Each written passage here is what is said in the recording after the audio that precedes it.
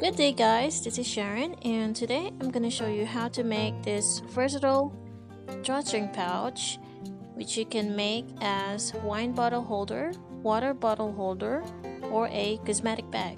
It even has a handle so it's very easy to carry. I hope you stay tuned and I'm going to show you how to make it.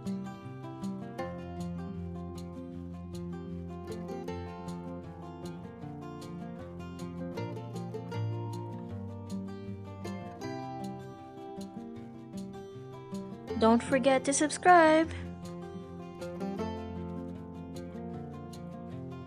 For round 1, you're going to make a magic ring and start by chaining 3, which counts as 1 double crochet, and then crochet 11 double crochets more.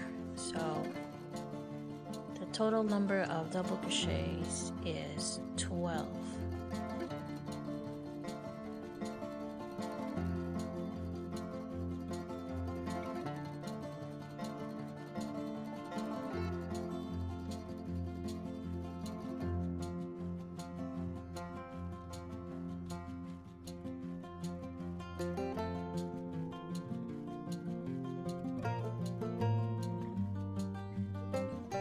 Round 2, you're going to chain 3 and then 1 double crochet in the same stitch, and in every stitch there must be 2 double crochets.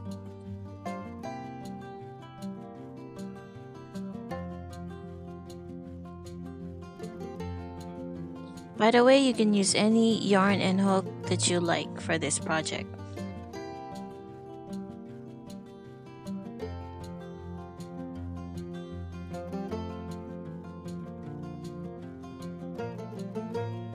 To end round 2, I'm going to work my last stitch with 2 double crochets, and then I'm going to slip stitch on top of the chain 3, which is always the case on this project.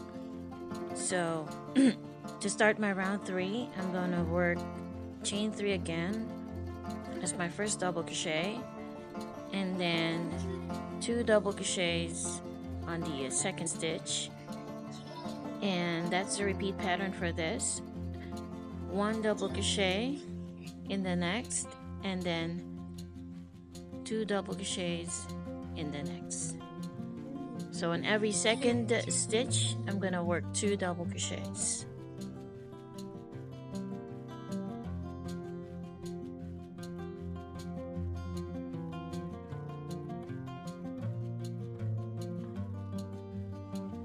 So to end the round, you must always slip stitch on top of the chain 3, and then to start round 4, you're gonna chain 3, 1 double crochet in the next, 2 double crochets on the third. So 1, 2, and then 1 double crochet in each of the next 2 individual double crochets, and on the third stitch you're gonna work your increase, which is 2 double crochets. So on every third stitch you're gonna work an increase.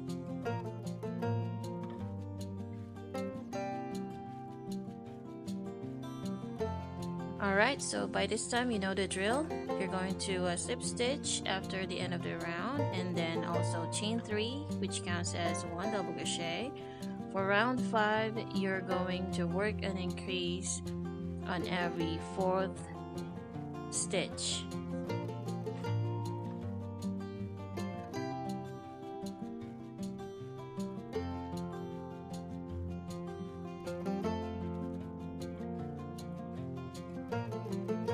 We are making the bottom of the pouch. Just in case you find this smaller, you can always make an increase on the next round.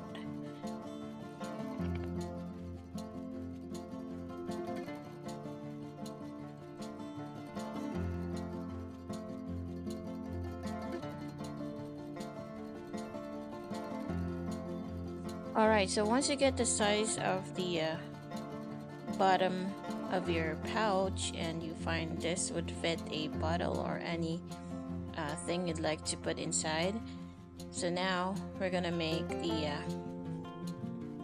we're gonna stop increasing, and we're just simply going to chain 3 and work 1 double crochet in every stitch around.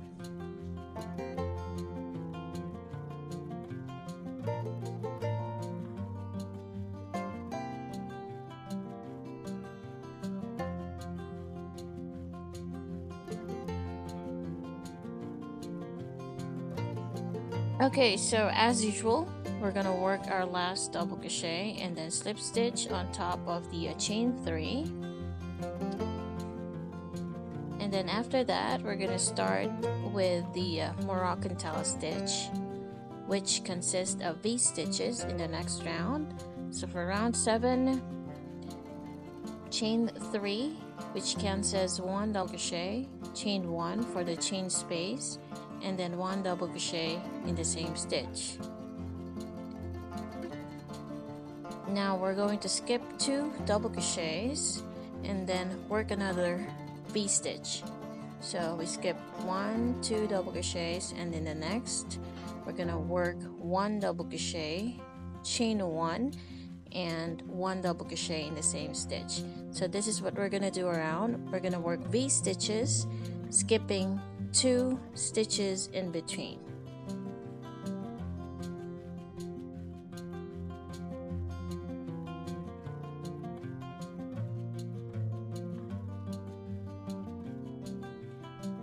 To end round 7, you're gonna work your last V stitch in between those 2 stitches, or if you ended up with 3 stitches only, you can just pretty much work your last V stitch, skipping 1 stitch in between, and then work your slip stitch on top of the chain 3. Now this is the main color of the yarn that I'm using. In my secondary color, or my second color, I'm gonna use a different one. You may use any kinds. I think a variegated yarn, like an ombre kind of yarn, will be much better because the colors will pop out. And this is how I do it. So make sure that the working yarn and the big loop is in the front, and it should stay on the front. So for my next color, I'm gonna use a white yarn. I'm gonna work a standing double crochet and insert it to the front. For my round 8, I'm gonna work my first double crochet in there. You may also chain 3 if you find it difficult to do standing double crochet. Chain 1 and then 1 double crochet in the same stitch.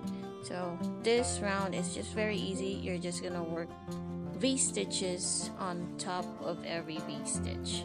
So keep on working V stitch until you get back around.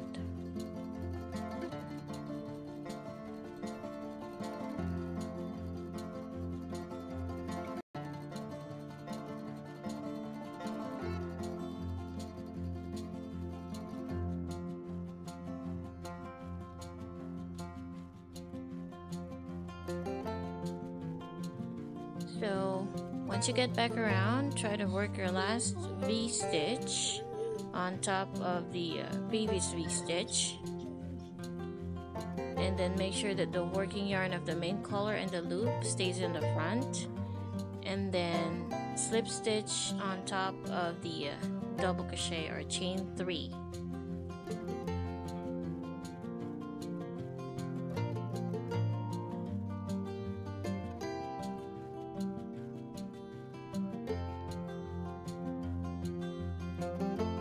You may also add a stitch marker instead of leaving a long loop so that it will be easy to insert the hook. And then I'm working back on my main color of the yarn by chaining 3, which counts as 1 double crochet, chain 1 for the chain space, and I'm going back around or into the 2 V stitches, and then working my double crochet. So this is my first V stitch on this round.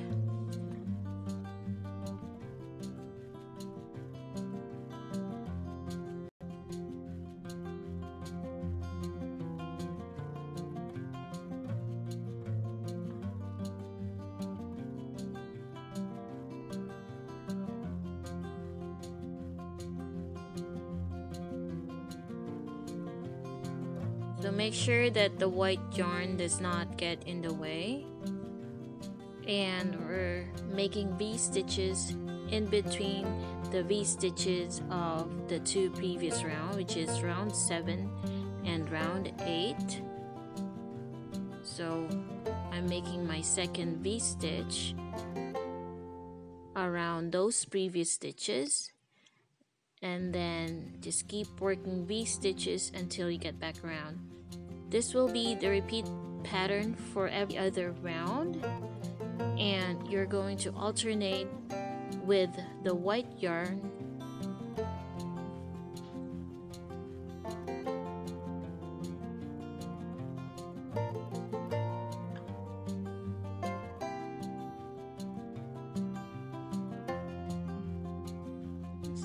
To end round 9, you're just going to work a slip stitch on top of the chain 3 as usual, and then leave a long loop or add a stitch marker so that it will come undone. We get back to the white color again by inserting the hook from the front going to the back, and then catch the loop or the working loop of the white yarn, and we're making the V stitches for round 10.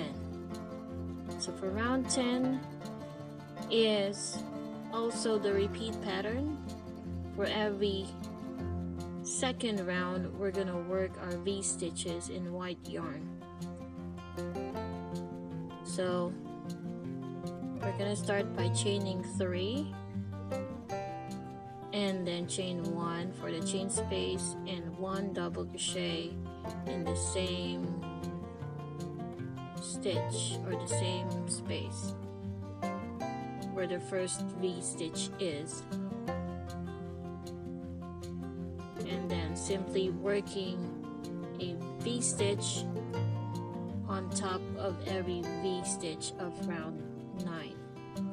So you just need to repeat round 9 and 10 until you get the height that you want for the pouch.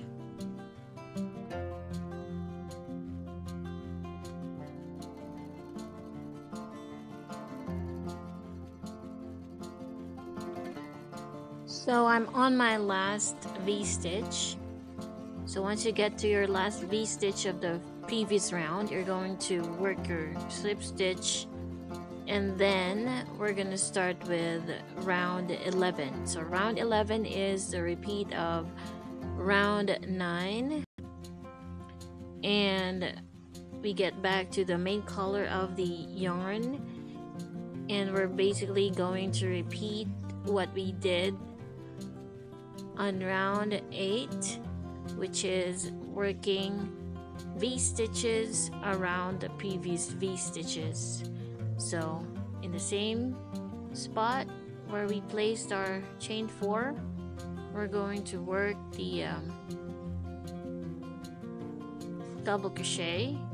Make sure that the white yarn does not get in the way.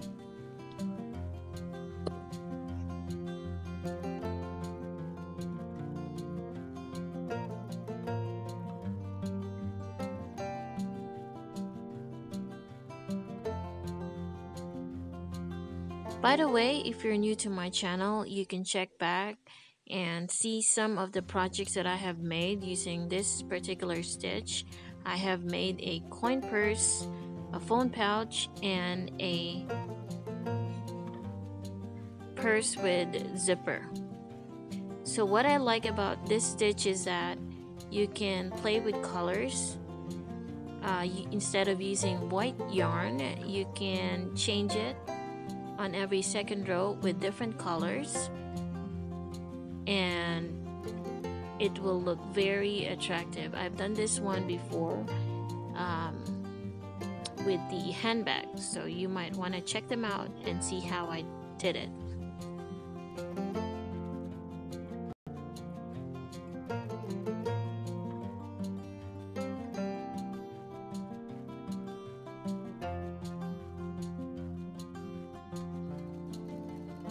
Make sure to slip stitch on top of the chain 3, and then in my next clip I'm gonna show you how many rounds I made for this pouch.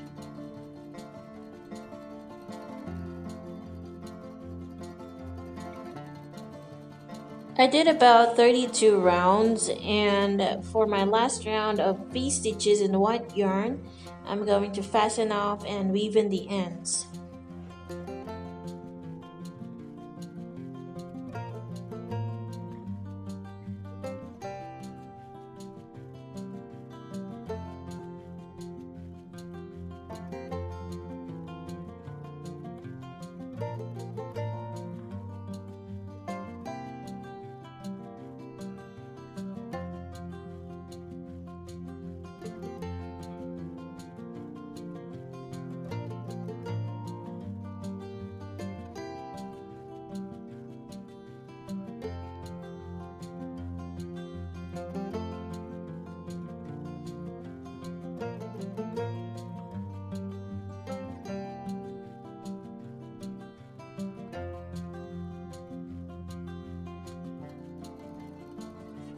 For round 39, I'm going to work my last V stitches around, and same thing as what I did in round 9, I'm going to work V stitches in the last 2 previous stitches, the main color and the white yarn together, and then I'm going to slip stitch at the end of the round.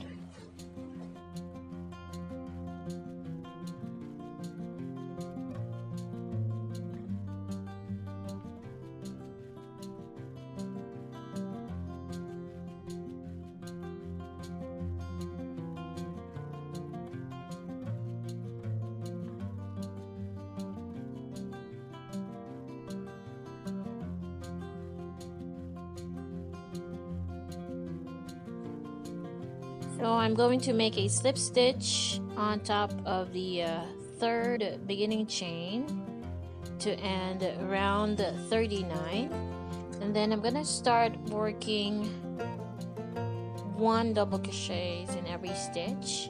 So this is what I did. I made about 32 rounds in total, or maybe even more. So this is how it looks like at the bottom, and then we're going to work the last few rows of the edge, and I'm going to make it about 4 inches long.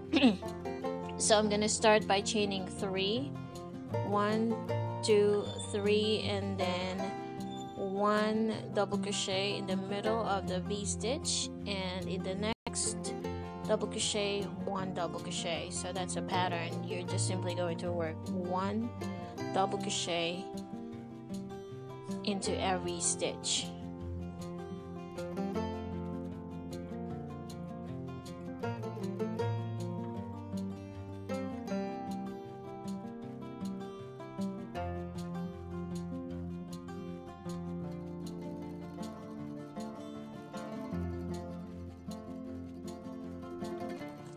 So at the end of this round, you're still going to slip stitch on top of the chain 3, and also we're gonna need some D-rings or O-rings if you would like to add a strap to this pouch.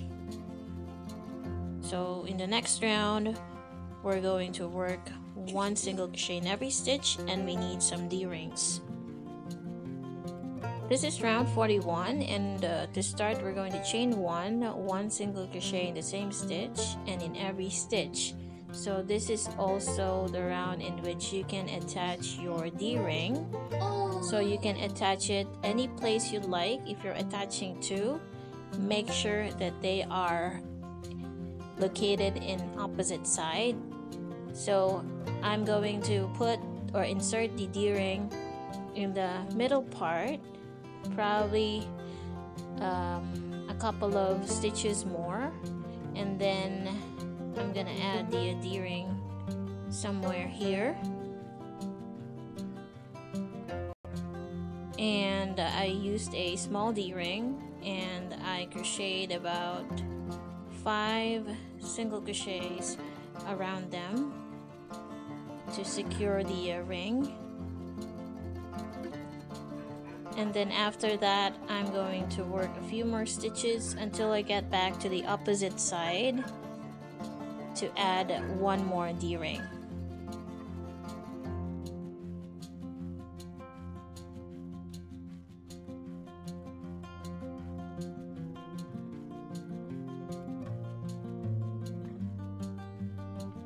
So once you get to the opposite side to where you placed your D-ring, so you can insert it right there and then continue working 1 single crochet around the D-ring until you get back.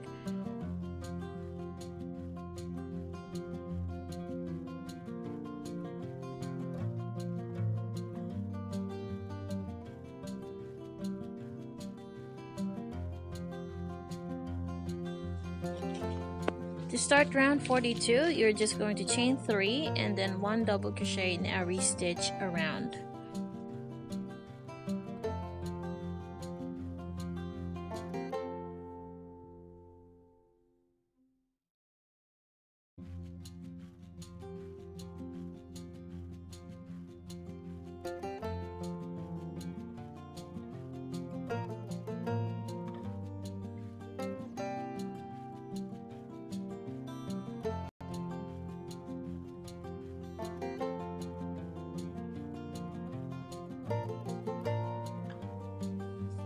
So to end round 42, we're going to slip stitch on top of the chain 3, and then for round 43 we're going to make holes for our drawstring pouch. And to start that, we're going to chain 3,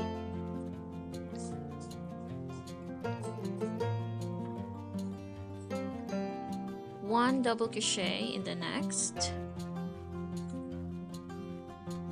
1 double crochet in the next, so we have 3 double crochets in each of the next 3, and then chain 2 and then skip 2 stitches and then work 1 double crochet in each of the next 3 double crochets.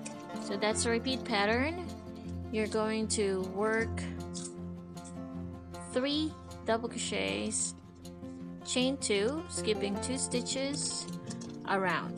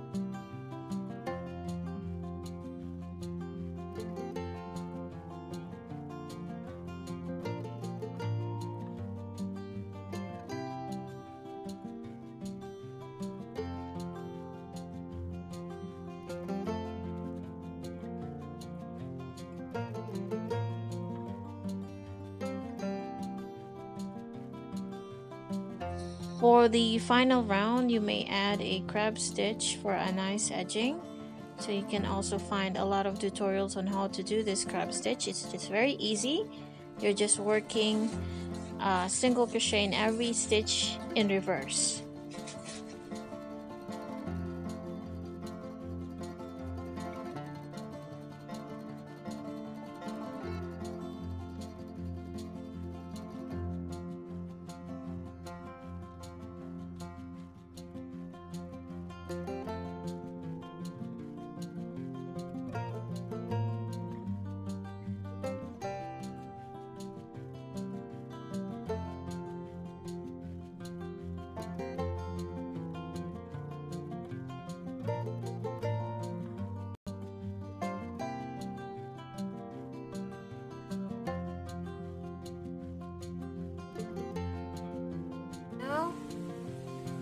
We're going to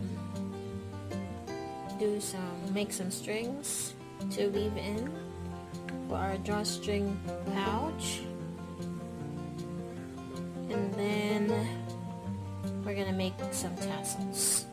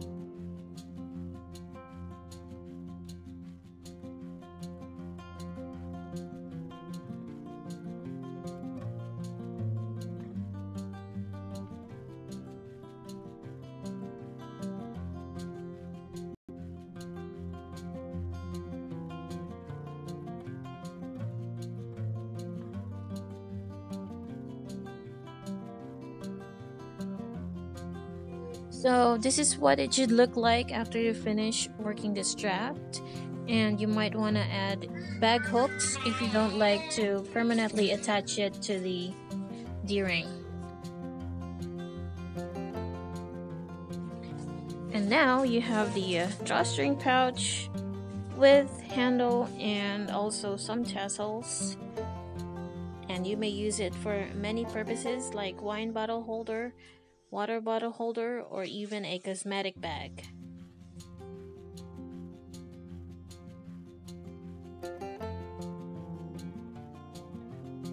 So this pouch measures about 6 inches or about 15.5 centimeters. That's the width for this pouch, and for the height it's about 12 inches or